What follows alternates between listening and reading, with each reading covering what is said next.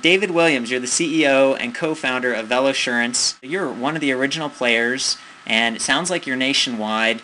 Can you just, expand on that a little bit and give me a quick, history of the company? Bicycle insurance is not a new concept.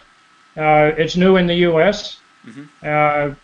It's very big in the U.K., and it's very big in Australia. We had dealt with Markel in general insurance for over 15 years, and when I conceived the idea of Velosurance, I took the idea to Markel, and Markel liked the concept. They ran with it, and it took them over 3 years to get the policy accepted by all of the insurance departments in every state. So, there are all these questions floating through my mind. I've had cars, a regular car, and you have to get insurance in a lot of states because it's a big thing, and not only is it expensive and it could get damaged, you could damage other people's property. Now, when we're talking about electric bikes now specifically, as I run electricbikereview.com, right? So that's kind of where I'm interested in, and they're more expensive. So you're spending like $3,000 for a bike. I mean, that's like a used car right there. So, what does the product offer, and how does this work? Congress considers a pedal assist or an electric assist bike up to 750 watts still remains a bicycle. Yeah. The homeowner companies and renter companies, if it's got a motor, they don't want to know about it. There's this new movement towards speed pedelec bikes that can hit 28 miles per hour when you're pedaling, right? The idea being well, you can pedal that fast, so why can't the bike help you? And you've got the Specialized Turbo, the Stromer bikes, and some of the iZip bikes, like the E3 Dash. Are those covered under your policies too, or? Yes. Cool. So it's up to 750 watts. Okay. After 750 watts, we're out of the game. In addition to the bike, does it also cover accessories and stuff? I mean, I've poked around the website, and you can spend a lot on lights and GPS units and, different things like that on your bike. Yeah, well, that's one of the biggest questions we get asked is how much should I insure my bike for? Okay. I paid $3,000 for it, but now I've added a whole bunch of stuff to it, and our answer is when you get ready to step on that bike, how much is it worth at that point in time? And that's how much you should insure it for. Okay. Can we do a build-out scenario? Depending on where you are, the country's divided into 3 tiers. Southern, where you can ride 12 months of the year. Central, where you can probably ride 12 months of the year, but there may be some days you don't want to step out the front door. Yep. And northern, where you spend 6 months riding and 6 months ice fishing. Yeah, got it. So it really depends on where you are, but if you were in North Carolina, yeah, $100 will buy you a policy on about a $1,200 to $1,500 bike. Okay. So, to use a ballpark figure for everywhere in the country, I would say 7%, 7.5% of the value of the bike. So if you've got a $3,000 bike, somewhere around $200 a year to insure the bike against physical damage and theft. Okay, what about the whole, that liability piece? Because for me, let's say I have that $1,500 entry-level bike. If I don't, that's replaceable, but if I scrape someone's car or something, or I hit someone on the bike path, that could be a big deal. The technical aspect of liability is we will pay on your behalf those sums that you become legally liable for. Now, when someone says legally liable for, okay, now that brings a courtroom into it, or at least a lawsuit into it. So in order for liability to kick in, there's attorneys involved at that point. Okay. So you're riding down the road, you crash into the guy's $300,000 Ferrari, and his insurance company pays for him, but says, hey, who is this guy that crashed into you, and what's he got? They came after you for $12,000 repair. And here's where it gets weird. If you were on your regular trek pedal bicycle and you Yeah. did that, your homeowner's insurance company would step in and pay it for you. Hmm. That's cool. But because your bike now has a motor, Yeah. The motor. you will find that a lot of homeowners companies will either exclude it or deny your coverage because you didn't tell them that it had a motor. Hmm. And insurance companies, with the exception of Markel, of course, insurance companies are not kind and benevolent companies. They have a bottom line that they have to meet. They have shareholders that they have to make money for. Sure. So they're very persistent about what they will and won't pay. Mm-hmm. And if their contract doesn't specifically say that they're going to pay for your electric bike damage, they're not going to. So, but you guys would in that case with like the $12,000.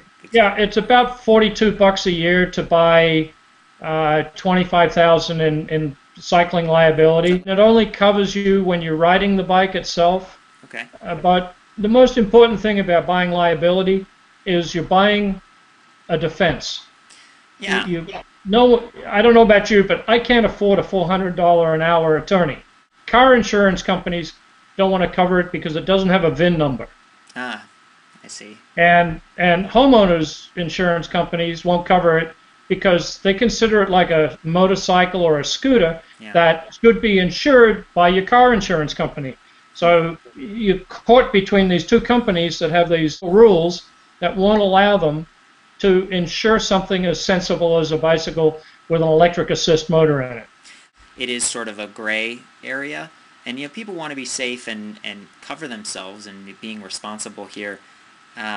It's interesting. I'd heard a story about someone who there was a flood near their house, and the flood wrecked the house, but like a tree fell over on their house, and the insurance company was like, "Oh, we don't cover trees falling on your house," and it was like, what do you mean? The tree fell because of the flood, or so. Anyway, that's just a side note, but it's nice to feel like there's a company out there that's focused on this. And then the other thing was travel, because a lot of people with the folding electric bikes, they put them on their boats, their RVs, they take them on planes, and then now they're not home, right? Is that covered? Yeah, we do worldwide coverage. It runs about 10% of the premium.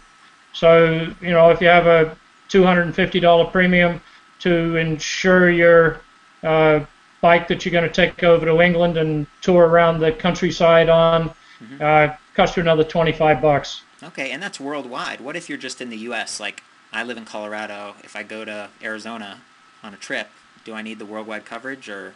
No, you don't need to tell us. You're automatically covered in the U.S. and Canada. I noticed on the website, I was reading through your frequently asked questions. It's pretty cool page, and it said, you're covered for racing. I don't know too many people who do electric bike racing at this stage, but you're also just like regular bicycle insurance, and there are a lot of athletes who do like triathlons, and so that was nice to see. The other thing I noticed in that section was that, like, if you're a bicycle messenger, say in New York City where you've got a lot of people who actually do use electric bikes and there's legal controversy, if you're using it for professional means, then it's not covered. Is that right? That's right. We are strictly personal use coverage. The risk of commercial use is dramatically different than someone who's a weekend fitness rider. We just can't cover that risk. There's another type of bike out there. It's not a full electric bike. It's an electric trailer. It's called the Ride Kick, and I think there are others too, but would that be covered somehow? We're still working on that. Okay. If it could be considered an accessory that is connected to the bike, then it will be insured, but it's still something that we've only just become aware of the Ride Kick, Cool. And we're working with the underwriters to see how and if it will be covered. So what's your process like if a bike is stolen or is wrecked or something? So when you have a damage, first thing you do is you call Velosurance. We handle all the claims through our office. You call us. We know what the claims department at Markel needs. So we put the claim package together. So when we send it to them, it's complete. They don't need to ask for anything else. Cool. We have everything in your file. We send it to them with a statement and a loss notice. So you damage your bike, take it to a trusted partner shop. They give you a repair estimate. You give the repair estimate to us with photographs of the damage. That becomes part of your claim file that gets sent to the insurance company. The bike is covered for any type of direct physical loss. If you lay your bike down, you hit a rock, you hit a tree, you hit something else, you damage the bike, that was accidental. It's covered.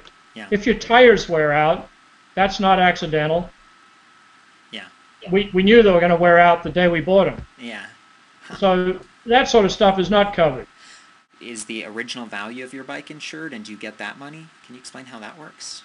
Yeah, if it's $4,000 today and it goes away in 5 years' time, it's still $4,000. We do not depreciate the value of the bike over time.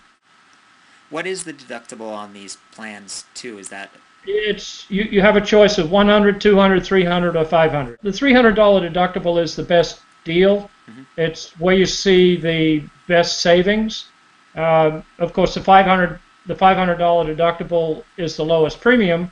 Yeah. But if it's only $20 difference between 500 and 300, and you ever had a claim, and you got a $200 difference, that's 10 years. You have to dig out of that $200 hole at $20 a year. What about friends riding the bikes? The policy is a permissive use policy, which Okay. means that you can loan your bike to anyone you want to. If you have liability, if you have medical, then they are insured as if they were the owner of the bike. That's awesome, and I call that out with regards to electric bikes specifically because since they're still kind of a new technology in America and people are like, what is that? You know, I just know that there are more of these situations where you're like, give it a try, and they're like, you know.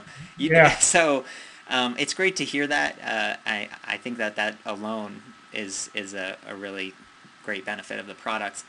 One of the most important coverages for anyone who rides a bike to have, if they have an auto policy, is to have uninsured motorist coverage on the auto policy. Yeah. Not many people know that the uninsured motorist coverage on an auto policy covers you no matter what you're doing.